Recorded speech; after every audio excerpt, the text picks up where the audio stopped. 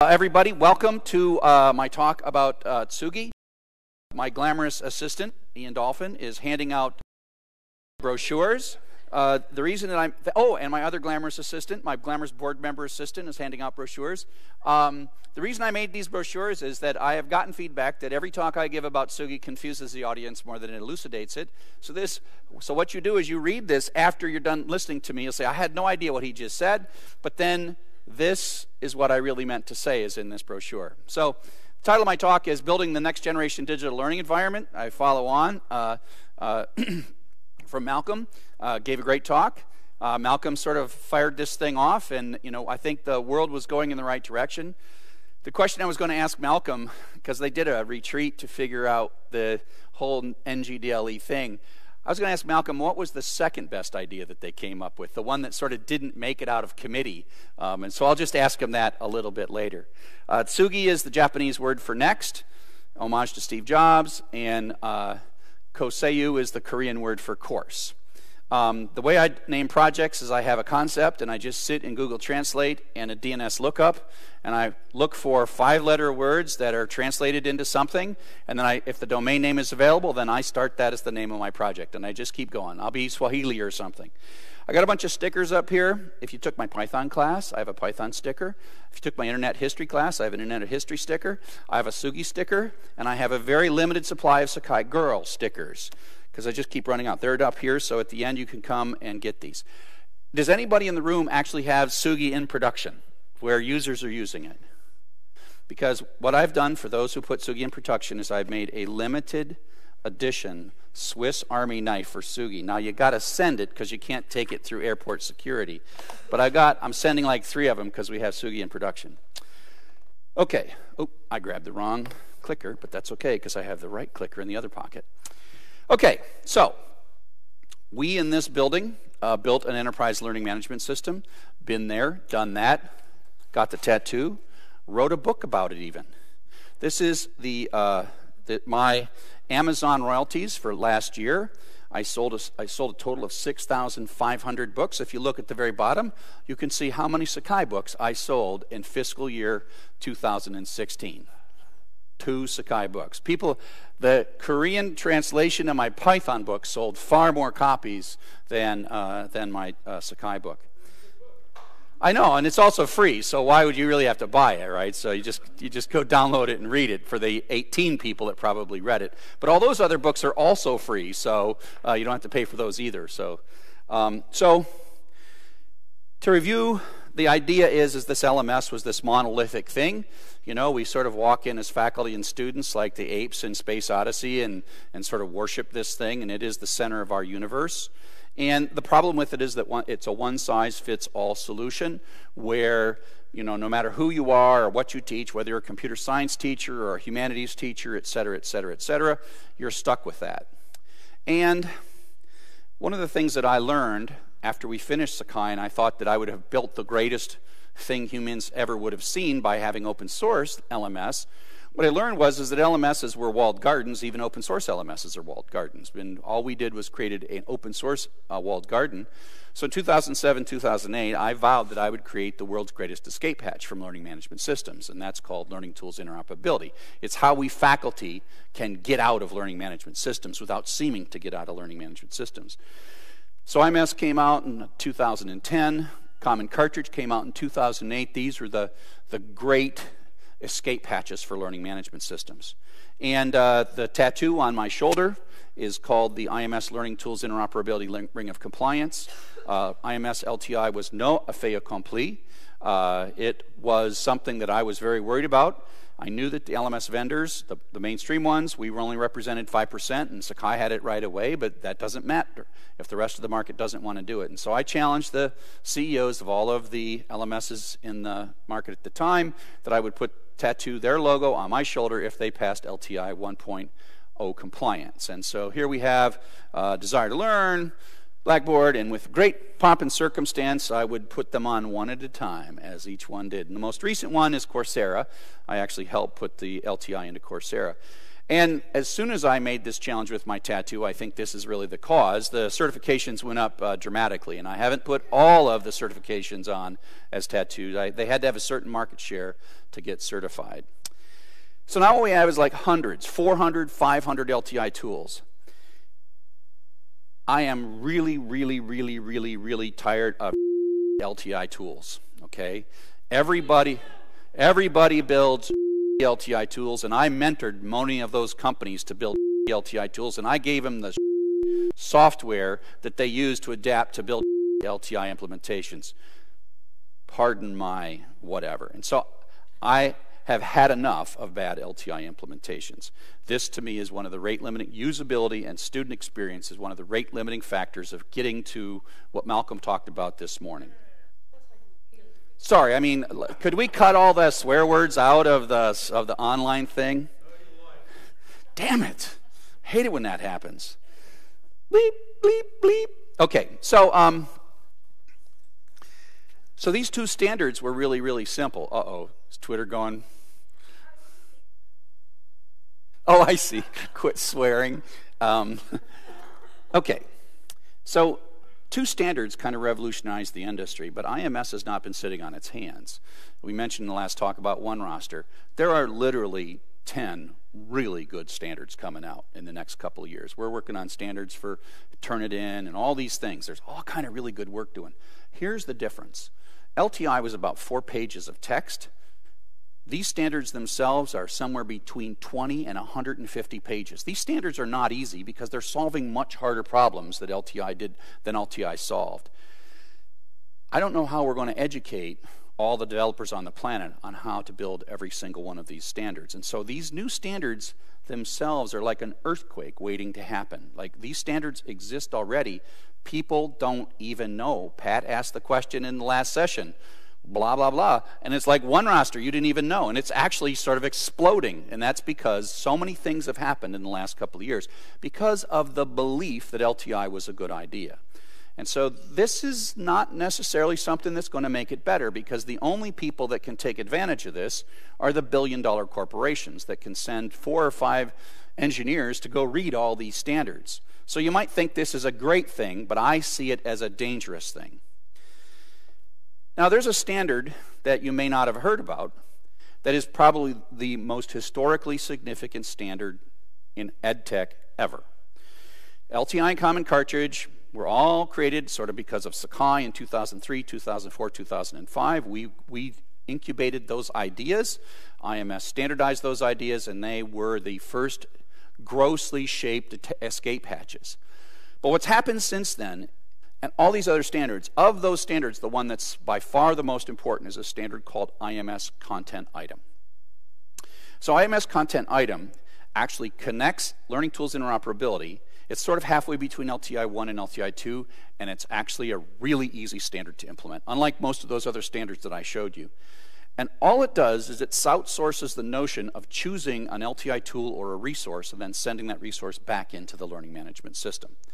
It fills the gaps between LTI and Common Cartridge in a beautiful way that's simple and elegant, and it becomes kind of the third leg on the stool of standards. For the first time in all of recorded history, using nothing but a relatively simple and easy to understand set of standards, you can build an app store for education or a learning object repository and integrate it literally into every major learning management system on the planet using only standards. And I mean, not a single proprietary extension is required. Content Item is now supported by Sakai, it's supported by Moodle, it's supported by Desire to Learn, and it's supported by its original inventor, Canvas. The only LMS that doesn't support this is Blackboard. Blackboard didn't get the memo early enough because they kind of weren't coming to meetings enough, and so they went and built LTI 2, because if LTI 1 is good, then LTI 2 must be gooder, right? And so, but they realized that Content Item is the money shot for the next round of standards. I can't take credit for this. We can take credit for LTI, and we can take credit for Common Cartridge, although Sakai kind of invented Common Cartridge and caused it to go into be formed. our community kind of was not leading that. We certainly led LTI. Common Cartridge, I got to acknowledge, there's probably 5 people in the world who are the greatest Common Cartridge experts in the world, and one of them is a former Blackboard employee called Bracken Mossbacker, and he is one of the 5 people that made Common Cartridge useful. He made it useful because he was employee number 5 of Canvas, and they decided to use Common Cartridge and LTI as core to their architecture, and so they had to hack them both fiercely. And so they hacked Common Cartridge, and what Bracken did was figured out how to build far richer information in a cartridge that was still a legal and legitimate cartridge, but could actually represent the entire import and export process. So Bracken had to extend Common Cartridge, and he kind of widened it a little bit and then ran a whole truck through. So Canvas's exports are a variation of Common Cartridge, but that also changed it for good. Now, content item also came from a former Canvas employee number 2 of Canvas, and that's Brian Whitmer. So Brian Whitmer is employee number 2. He was the LTI expert inside Canvas. Neither Bracken now works for Lumen Learning, and Brian just has a little startup helping with some medical portable application or something like that and enjoying life a lot because he was founder number 2. And so Brian is the creator of the content item spec. What you see there on the right-hand side is Brian Whitmer's Halloween costume from a few years back. Brian Whitmer went as me for his Halloween costume. And of course, he's much younger, more handsome, and in much better shape, but he did have an approximate tattoo that looked a lot like me. And so, to me, these are the 3 standards that make the next generation digital learning environment possible. And so NGDLE comes out a couple of years ago. To me, it was just like a marriage made in heaven. The notion NGDLE is kind of like this high-level idea, and we got these standards that are ready to go. So it seems like perfect, right? But then we ask ourselves, what would the NGDLE look like? I would say one way we would know that we've seen the NGDLE is if we see 1 million applications in the Educational App Store, all from independent vendors. Is that possible? There are app stores. Canvas's EduApp Center's kind of wretched. Edmodo has a proprietary app store. MindTap is itself an app store. They're all pretty bad, right? Canvas Commons, Blackboard's Explore, they're all pretty wretched, actually. So and none of them really empower independent developers in the way that I think Apple or Google Play empowers independent developers. So we got a lot of work to do. Because ultimately, instead of a monolith, we're going to have tons and tons of little tiny snowflakes that somehow will all be as beautiful and distinct and different, but yet have some kind of unifying shape, right? We can't just let everybody build every single tool from scratch using, if we have 1,000 tool writers, we don't need 1,000 UX designers to make them all different. We need some consistency, but then some diversity. So we need tens of thousands of beautiful learning applications that are easy to write and yet consistent enough so that the users can make use of them and not feel cognitive dissonance when they flip from one application to another. So we have all these standards that are coming out. We need to train thousands of developers on how to do that, and the standards are way more complex than Common Cartridge and content item. And so is this impossible? I mean, is it not possible at all to do the next generation digital learning environment? And the answer is, think back to when everybody wrote blog code by themselves, and then WordPress came.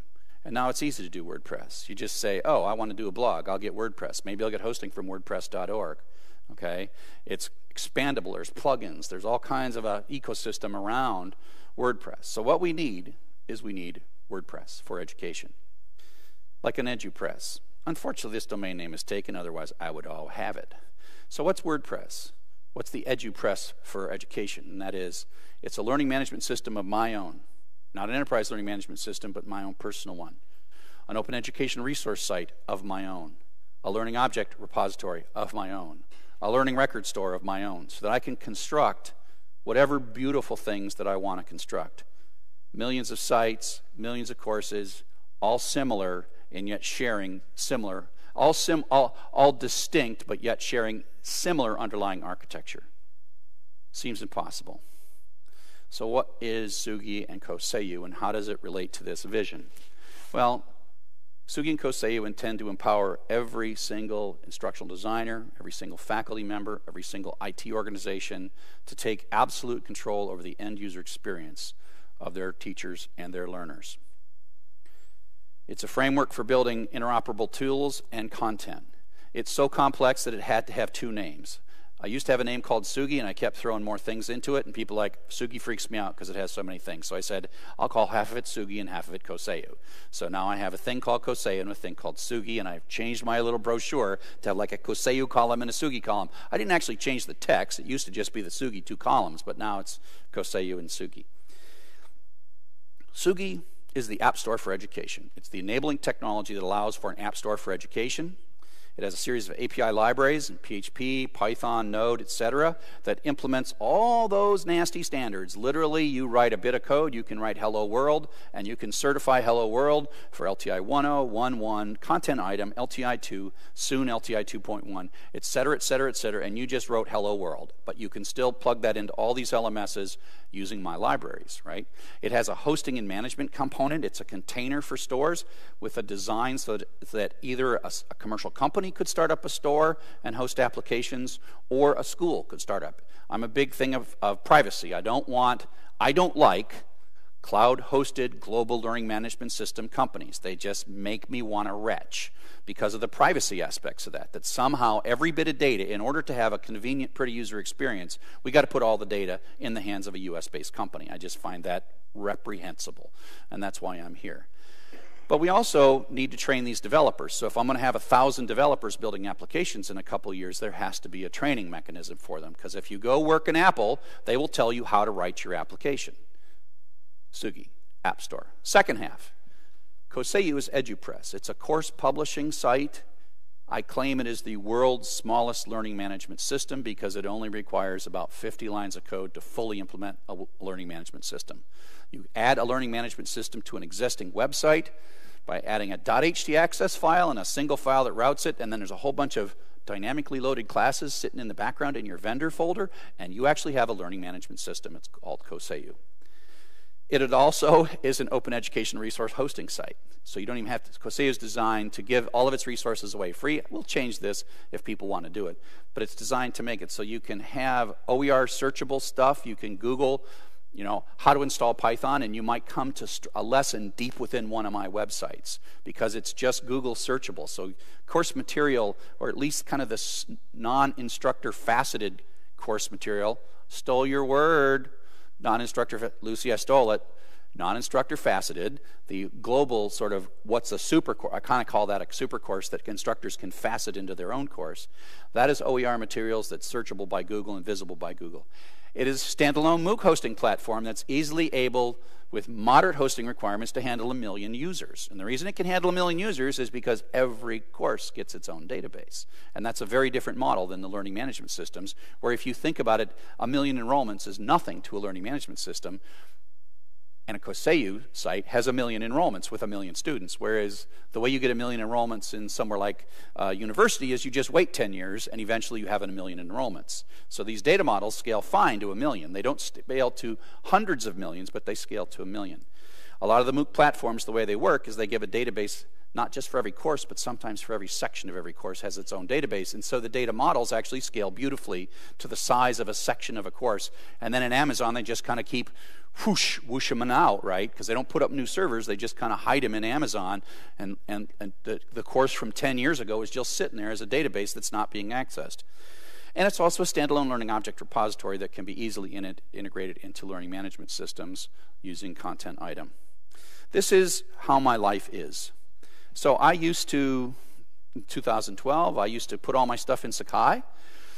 My campus went to Canvas, and I vowed that I would spend as little time in that piece of software as I possibly could. And so what I did is I built my entire own learning management system and learning object repository that I host separately outside at pythonforeverybody.com, www.py4e.com. I also publish a book, the one you saw that I sell 6,000 copies of, Python for Everybody. And I decided that for my own teaching, now I'm a little nerdier than the average person, my own teaching is all in GitHub. when I'm preparing for class, writing assignments, writing lecture notes, etc., I edit files, whether they're Markdown or HTML or Word docs or PowerPoints, and I stick them in GitHub. And then I have a production website that pulls from that GitHub every 30 minutes and puts that stuff up on the internet. I also have a whole book publishing workflow and a whole media publishing workflow that allows me to multi-publish all this stuff. I keep building gadgetry to make this easier and easier. I understand that my publishing workflow is a little harder than most faculty would tolerate, but it's not that hard to build a good user interface once you have a good publishing workflow. So the use cases I see for these products are like campus IT staff. They should be putting up app stores. Notre Dame has a little one, etc. Instructional designers, I want them to become lightweight programmers to build pedagogically on-target applications. Faculty, they can build their learning content once, and instead of like copying it inside the learning management system, build it outside the learning management and repeatedly import it. Then you can import it not just into Canvas, or you put it in Sakai, Blackboard, etc., etc. I put the exact same content in Coursera, inside Canvas, inside Sakai, and I'm sneaking up a CanvasNet version of this same course, and it took me an hour to put my entire course on CanvasNet because I have single-click import into Canvas. Boom, doom, hey, review my class. Literally, that's how fast I can put a course into Canvas. Book authors, I'm a book author, so I am competing with Pearson, right? Pearson sells you a book, sells you Pearson's My Math Lab, et cetera, et cetera, et cetera. I do the same damn thing. I am going to out-Pearson Pearson. And that's the reason open education resources, in my opinion, have been a complete and total failure, except they're getting better now, is because we keep thinking that open education resources are books. If open educational resources are books plus, plus, plus, plus, and we actually then, by actually adding a free MOOC on top of all that, we create a learning community around our book, and I'm actually better than Pearson at that point, right? I am trying to put Pearson's Python publishing out of business. Turns out Pearson's Python book was written by my thesis advisor, who I play hockey with 4 times a week, and I tease the crap out of him. I ask him how many books he sells. I'm selling more books than he is, and his book costs $100 and he gets $2 a book. My book costs $9 and I get $2 a book. So I tease him mercilessly, right? So when I put him right out of business. Other use cases, OER publishers, so Lumens of the world, the OpenStacks of the world, MOOC platform. MOOCs are not a very democratic environment because you have to be a fancy school like the University of Michigan, and then you got to kiss the butt of Coursera, and then the faculty have to kiss the butt of the people on campus to get into Coursera. I've done all that. You're welcome to have a sticker from my class if you've taken it.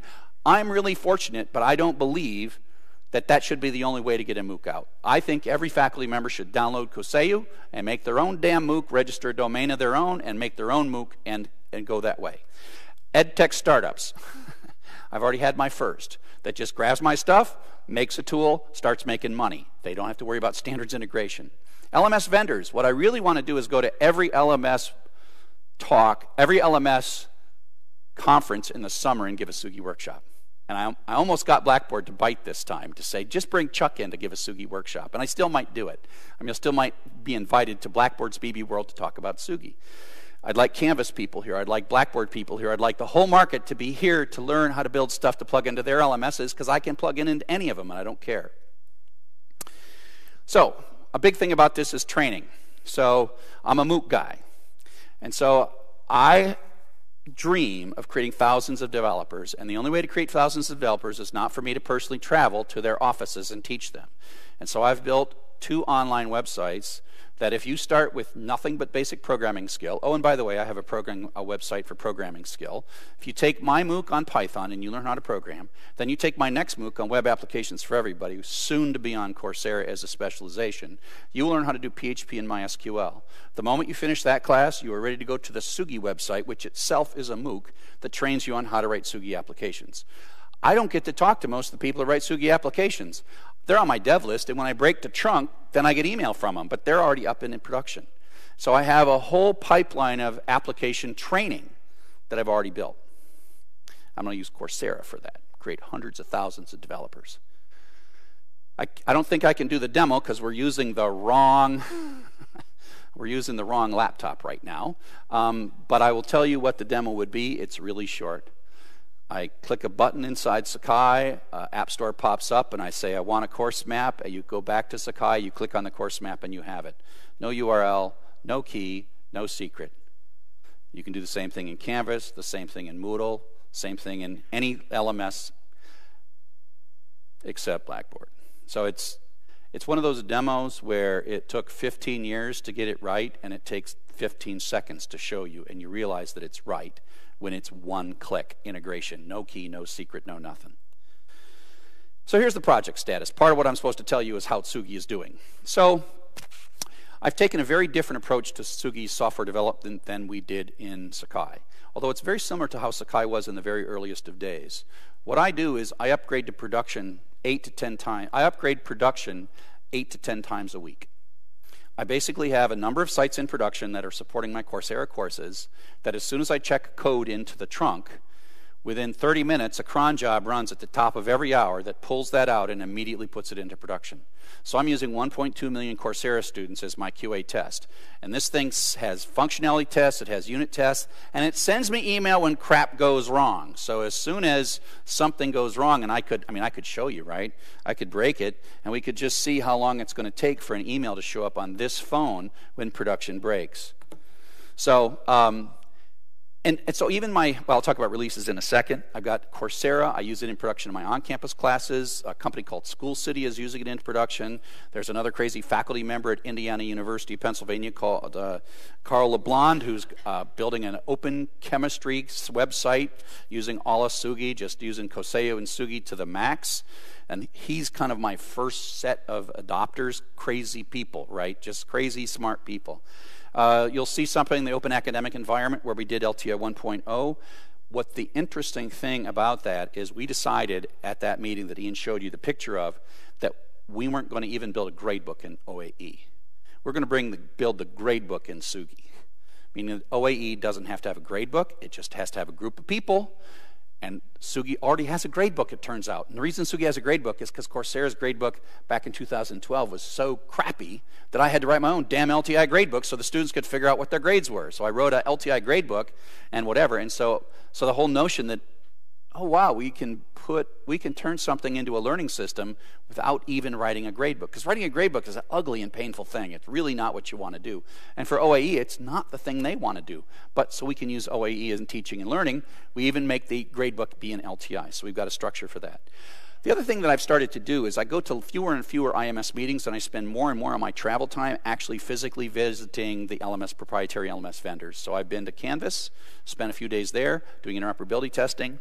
To make sure that both Sakai and Tsugi work the same way as Canvas does with a content item. I've been to Blackboard. I helped them certify their LTI2. The second thing that Blackboard's LTI2 talked to after they passed the certification test was Tsugi. Turns out that Tsugi is actually easier for them to test because they can watch the logs of Tsugi where they can't on the certification test. So I spent 2 days down at Blackboard this couple of months ago. And D2L, the first piece of software outside D2L that ever used the D2L content item was Tsugi. So I see Tsugi as a place for me to engage the proprietary vendors. And there's various organizations that are playing with this. I don't even know who they are because they just are working on stuff. Notre Dame, Cape Town, I know them.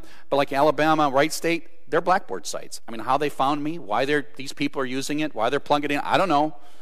I'll find out someday. So here's the speeds and feeds. We're about 3 years old. We have like lots of commits. I'm the #1 committer. We have like 7 people who've committed stuff to it, so it's really tiny. But it's me, and you can see when I'm teaching and when it's summer vacation and when it's winter Christmas break, and you can see my coding productivity goes way up right before fall starts because I need new features to teach that fall. But it's really kind of fun. I'm really enjoying it, and it's always in production, so it's pretty cool. The roadmap to where we're going next, I have a weird production branching mechanism. And so the way my production works is master is always in production. Like I said, 30 minutes after I commit to master, it's in production. What I do is, if I'm about to do something that might be non-upwards compatible in master, I make a branch, what we would call in Sakai the X branch. So I'm in the middle of the 0, master is like 0.3x, and I'm about to do some non-upwards compatible changes for 0.4. And what I'm going to do is I'm going to sort of make a little siding for 0.32 and say, look, if you are going to be worried about the non-upwards compatible changes I'm making in my production systems, then you would better switch off, get off the main line, and go on your little siding for a while, and then you can catch up later. And it's got automatic database upgrades and all that stuff. So you just kind of like go, oh, it looks pretty good, I'll catch up. Hit the database upgrade button, and then poof, you're caught up to master. So the idea is to keep everybody kind of on master within a day or two. And that's it. And so what I'm doing in 0.4, which is I'm going to start in the next week or so, is I've been building Koseyu. And so Tsugi got too big, and so I'm cutting it in half. And on the 0.3 branch is still leaving the Koseyu crud inside of Tsugi. But I built Koseyu out here. And so the 0.4 will be the removal of the Koseyu stuff that makes Tsugi too big. And so people who are using these old URLs that are where they were when I just threw too much stuff in Tsugi, those URLs will break. And so that's where I'm making the 0.4 branch.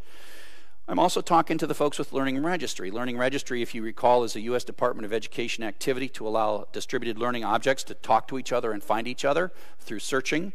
And you may have heard that there's a CASA effort that's kind of installed at IMS, and so I'm trying to work with Learning Registry. It turns out they're still alive, even though it's a tiny group, and they're talking to Gates. There's another thing that I think is being talked about here called OER schema, and these things might seem unconnected, but they actually are connected, and this is really metadata about learning objects. If I solve the problem of thousands of different learning object repositories, then I got to solve the problem of how we find the dang things, and so OER schema is a very promising thing, and I encourage you to go to the OER schema. That's getting me talking to Gates. I got to put some kind of learning analytics in. I just keep waiting until I have a repository to send stuff to, because I'm not going to write learning analytics code until I have a learning object repository that's free or open. So I don't know if it's XAPI or Caliper. I'll probably work on that this summer. Another crazy thing that I'm working on is what I call LMS PI, which is a MOOC in a box. And the idea is to take, because now I have all the learning content, all the autograders, all the servers, and all the video, I'm going to make a Raspberry Pi. And I'm going to take the learning management system, the course content, etc., stick it all in a Raspberry Pi, stick a Wi-Fi plug in the Raspberry Pi, make that be a DHCP server, and make it so you can walk into a high school in rural India and drop a little tiny box this big and have a learning management system ready to go. And then all little kids on their little phones can take the class right there, do their homework, take the class, and with no internet connection whatsoever, meaning this little Raspberry Pi will generate the internet, be the LMS, be the content server, and all they need is either laptops or computers and no connection to the outside world. Another fun application of that is I have a colleague and her uncle teaches in San Quentin. I'm like, oh, I can bring a little box into San Quentin. So because it's just PHP and it's all cheap, I can make a Raspberry Pi that is a self-contained physical learning management system and learning object repository. And I'm also working with some people I can't tell you about. Well, no, I can tell you that I'm working with people I can't tell you about, but I can't tell you the names of the companies. It's a large multinational organization. And so this is, my goal in life is to enable a time when we have thousands of developers building tens of thousands of applications and available to all of us. So if I think back to 2004, you can see the picture that I took when I was the executive director of the Sakai Foundation. And in this picture, Sakai is trying to earn respect in a market that was already well established by Blackboard many years early. Wearing a tie, wearing a suit, acting classy. With NGDLE, there is literally no one on the planet that's within 2 to 3 years of me right now. So I'm like, I got a tattoo. I'll wear sunglasses, kiss my ass and catch up, right? So the point is my view of the world is that because no one else knows what I know, I'm ahead. And I hope, and that's part of the reason I talk to all these vendors, I hope that for this next revolution, open source will be the leader, not the follower. Because literally Blackboard was like 8 years old before we even started, before Moodle even started. We're ahead, and I'm going to stay ahead. It's really an ongoing research project. It is my research project. I'm not quite ready. I will expect to have a 1.0 release after the first of the year where I really expect people to put it in production at that point. Right now, I need really smart people who will accept the fact that there's going to be a change and maybe non-upwards compatible change in trunk for a while.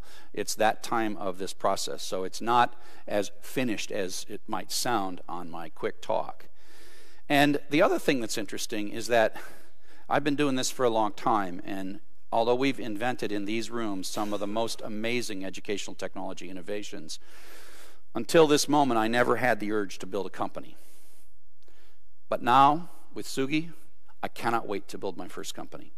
So I'm going to build a commercial affiliates program, a Tsugi, that is respectful of privacy, data privacy. I'm not going to build a multinational corporation. I'm going to create partner vendors that take our technology and make it work in every country in the world, and keep that data inside that country and make it so that every school, if they want to run it, can run it and never leave the data. So I'm going to create a socially aware commercial partner network from the very first moment of Tsugi that supports open source, supports Apereo Foundation, et cetera, et cetera, et cetera. And I hope to have that done by the first of the year. Tsugi Cloud may not be the name of it. I don't have tsugicloud.com. I can't get that. I just have tsugicloud.org. So that's just kind of a fun placeholder. Okay, so according to this timer, I have 1 minute and 48 seconds left. And so let's get some, if you have any questions, get your hands in the air so we can get some microphones to you. We got the first question up here. So now, if you have another question, get your hand in the air so we can queue them up while we're talking here, because we do have to do questions on microphones. Okay, Malcolm. So, Chuck, I was wondering if you could comment on, this came up at the previous session about the coherency problem. If X of one's own is commonplace, and everyone's doing everything just a little bit differently or a lot differently, then it seems like you lose coherence for the community. So, your comments on that? Yeah. So, there is two causes to the coherence problem, and you saw me even use swear words to talk about how bad the coherence problem is today. There are two causes for that. The first cause is lazy software developers at all of these companies. They build a thing which is really a learning management system, right, that doesn't expect a plug-in. They just want to sell to anybody who will buy their thing. They make a login button and a thing, and they're going to sell their little wonderful threaded discussion thing, and then they realize, oh, wait a sec, I guess I could sell to higher ed if I plugged it in. But they've built this whole user experience, and it's just sitting there, and they have horrible data models. They're just kids that do this over and over. They go, I'll make a user table, and I'll use email as the primary key of the user table. They make all these mistakes about how to build. They don't do multi-tenancy. They don't do all the things that you would build if you were a respectable, professional person who actually knew how to do this, right? So bad data models, bad UXs. So that's the first thing.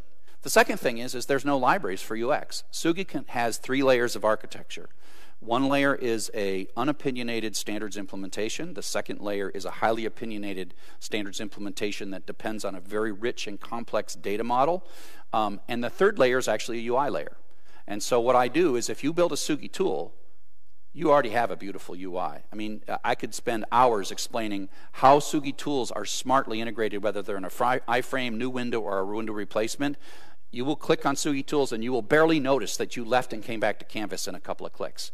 And so Tsugi has UX patterns that are baked into its library that you, as the person who writes Hello World, don't write a single line of that. Because it's a combination of how the standards work and then how the standards work in real life in all the different kinds of situations that you might use in a learning management system. And there's a library for that inside Tsugi. Now, you don't have to use Tsugi that way if you don't want. You can use Tsugi at any of the levels. And if you have like big honking piece of crap over here, you can use Tsugi to kind of help you with these standards, but not with the UX. But if you're starting from scratch, which I think in a couple of years, people will come to my class, they will learn how to do Tsugi tools, and they'll just build Tsugi tools because it'll be the quickest way to do it. They will inherit a gorgeous user experience automatically. They'll still just do the stuff in the middle of like follow my friend or whatever it is, or submit my assignment or whatever. But all the stuff on the outside and the interaction as you go back and forth between them is absolutely glorious and elegant if you just follow the Tsugi rules. Any other questions? Got another? Let's get the microphone over there.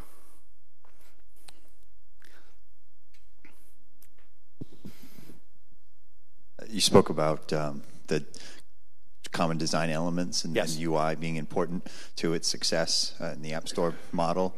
was material design. That seems to be the best implementation of that sort of effort to date, in my opinion. Did you take cues from that? No, I didn't do material design, but that doesn't mean that you couldn't. It turns out that what's oh, this isn't working now. I'm a nerd. I got a PhD in computer science. I don't have a PhD in graphic design. So I'm still stuck in the bootstrap age, right? So I'm pre-material design. What you would notice if I could, if I could give you a demo, which I can't. None of that. What you would notice is that you could have a material design learning management system and a bootstrap thing, and the way the UX works is you end up with sort of this, you pop something up and it has a done button and it pops back down, right? And so it turns out that if you want, you're either not showing hardly any navigation. So if you're in an iframe, the navigation hides itself. And so that whether you're using the top navigation there as material design or bootstrap, it doesn't matter. And so that's Koseyu. But a Tsugi tool, if you come from Canvas in a new window, it just puts a nice little bar that can be colored by Canvas if it wants with a done button. And then it goes back down. Or if it's in a Canvas iframe or a Sakai iframe, the Sakai and Canvas Chrome. And so what happens is ultimately, yeah, bootstrap looks a little bit different than material, and I could then ultimately just change everything at some point to material. So I'm not anti-material, I just have bootstrap, it's there, it's boring, and for your average set of 5 nerds that are going to start a startup, bootstrap is good enough. And so I have all these conventions, and right now all that stuff is bootstrap, and away you go. And we pre-populate the jQuery for everybody and pre-populate some CSSs, and Koseyu, Tsugi has some extensions where it can accept the navigation from the LMS and throw that up.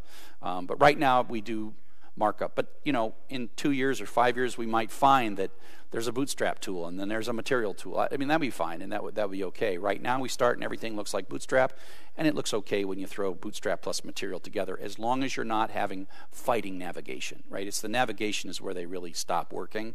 And so Tsugi tools are trained from the beginning to hide all their navigation except that which is essential.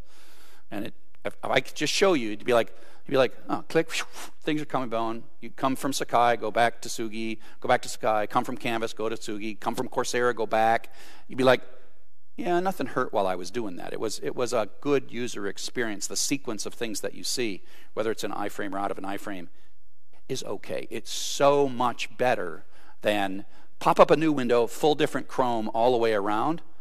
So Tsugi tools don't try to put all the Chrome around. What they do is they put up a done button to get back, because that actually works in LTI. So part of it is just figuring out what works with LTI and then just doing it, right? And so people call me up and they're like, hey, Chuck, I need some mentoring on how to build an LTI tool.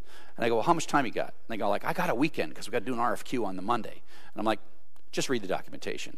Because I say to them, do you want to build something elegant?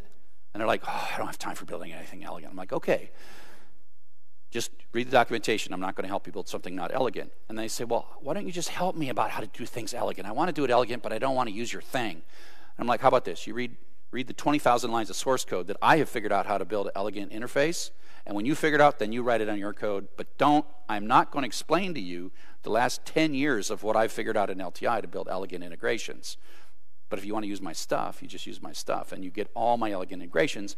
And then if I can convince people that it's so painful to do it yourself, and they all start using my library, boom, consistency. That's why I need a company really fast, because I need to monetize other developers, not so much so that I can get rich, but so that I can monetize people to be motivated to build Tsugi tools and make money with Tsugi tools. It's not to empower me. I'll do fine, of course, and I'll have plenty of money to give to Apereo when it's all said and done. But it's to get it so that people will say, oh, I could do this on my own, or I could do it with Tsugi, and it's cool, I can use it on my campus. Oh, wait a sec, I can sell this too by just uploading it? It's like Amazon CreateSpace, and boom, you're in the business. And you all of a sudden have a clicker thing.